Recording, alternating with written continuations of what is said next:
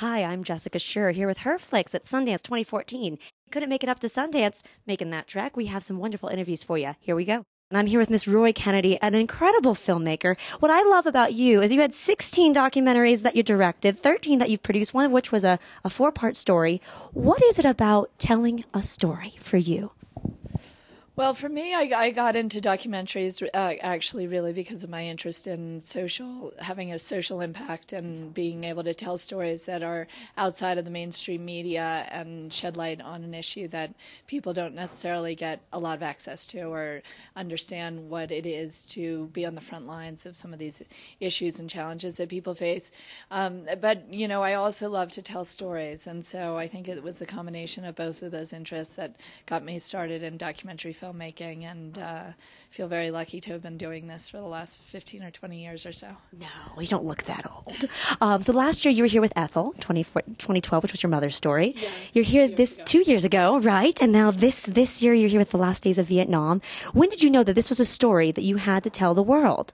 When did that tree tell you, I got to tell my story? Well, I was actually approached by American Experience, Mark Samuels, and he asked me if I was interested in telling a story about the final days of the Vietnam War, and it was always a time in our history that I was fascinated with. And so I jumped at the opportunity, said yes immediately. But what I didn't fully appreciate in telling this story was really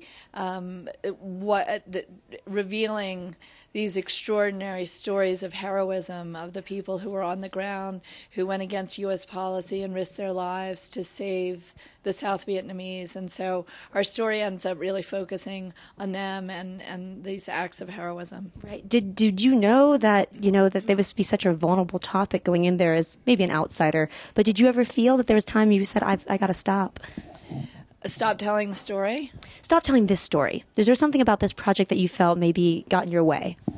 Well, there were certainly challenges in telling this story, along the way. It was a complicated story in the edit room, and it was a very hard story for the people who had lived on the front lines of it, and particularly the Vietnamese and the Americans in the position that they were put in on the ground. And it was very emotionally fraught for so many people. But, I think we all collectively felt like it was a story that hadn't been told and was worth telling, and they were, very boldly willing to kind of really go to the edge of their comfort to really explain what happened and what it was like to be there in Saigon in those final days. Did you find it ease and grace to talk with others?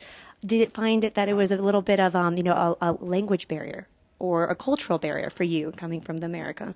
Well, the film focuses primarily on the Americans who were on the ground and the risks that they took to save the South Vietnamese, because at the time Saigon had fallen so quickly. The U.S. said we just got to get the Americans out, but these Americans had very close-knit relationships and families even with the South Vietnamese, and they knew if they were left behind, many of them would be killed or tortured or sent to re-education camps. So there was a lot at stake. And they took it upon themselves to really risk everything to try to save the South Vietnamese. Of course, we also tell the story from the South Vietnamese perspective as well, and what it was like, and for the people who were left behind. But I didn't feel like there was much of, there was a translator, and we worked through the language barrier. And this has been a herFlix moment.